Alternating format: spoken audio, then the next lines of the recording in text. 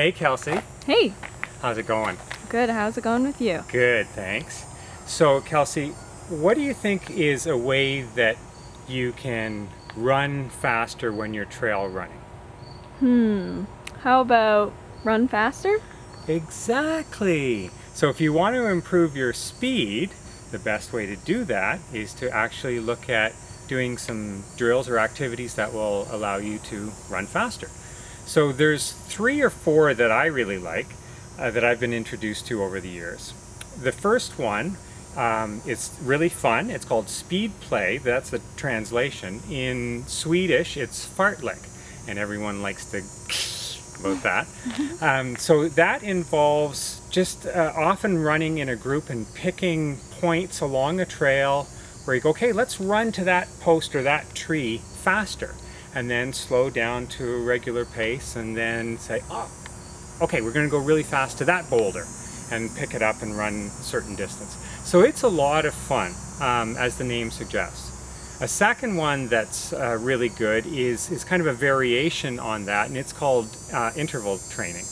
And so in this case, you're often looking at running for a certain length of time, maybe a minute at a really fast pace, and then for a couple of minutes, maybe even a little bit more, slowing down your pace to a jog or slightly more than a jog, and then maybe picking it up for 90 seconds, going really fast, and then dropping it back. So repeating that is another way of improving your speed. And then a third one, which I also like, is a tempo run. So someone described this as like an Oreo sandwich, which I thought was really cool. So on the outside of your Oreo sandwich, so at the beginning and at the end, you're having either like a warm-up or a cool down, so pretty slow.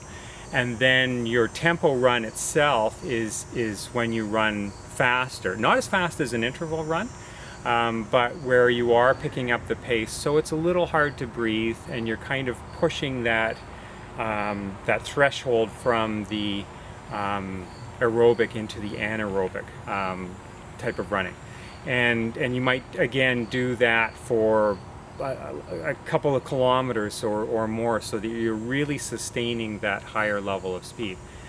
You can also take advantage of hills if you have hills. And by running up and down hills, it helps improve your speed.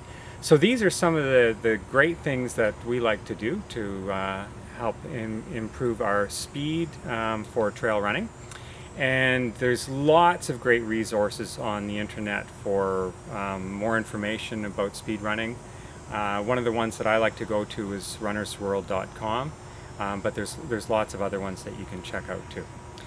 Hope that helps. Happy trails!